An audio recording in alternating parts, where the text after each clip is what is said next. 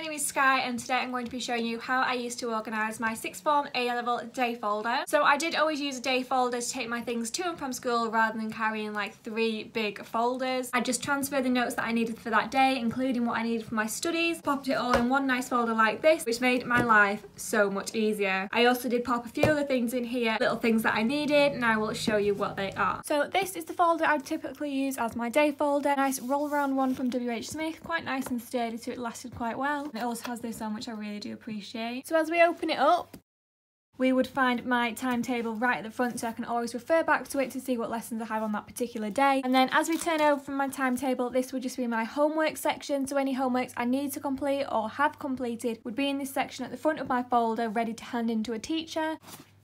And likewise, I also kept any mind maps I was still working on here so that I could continue with them in my studies.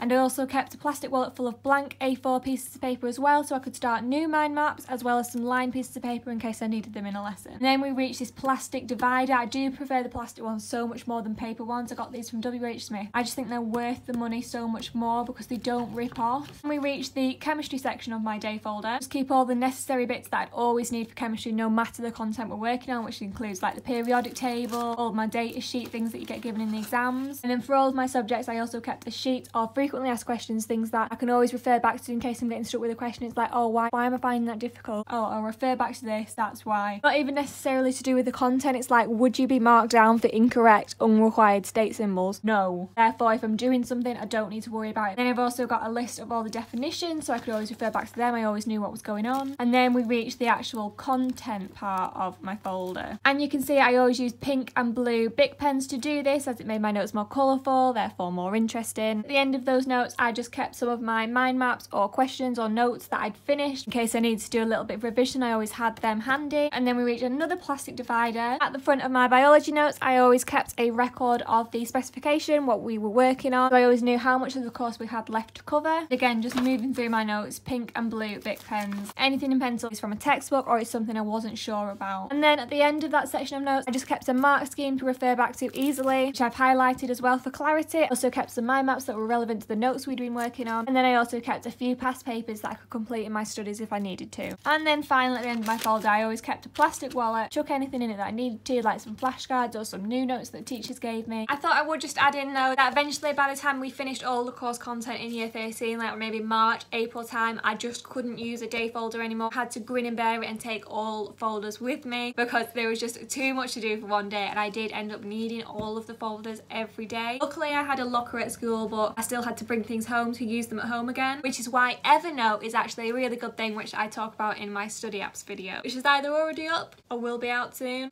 Don't know. So yeah, by the time you finish the course, a day folder probably isn't what's best for you, especially if you don't have study leave. But as you're in year 12 and the start of year 13, use a day folder. Oh, and I probably should also point out that I didn't have things in here that maybe other people would, because I also had them in my bag, like post-it notes. I had a pack of post-it notes. I also had lined paper and things like that all in my bag, hence I didn't need them in my folder. There you go guys, thank you so much for watching. Bye!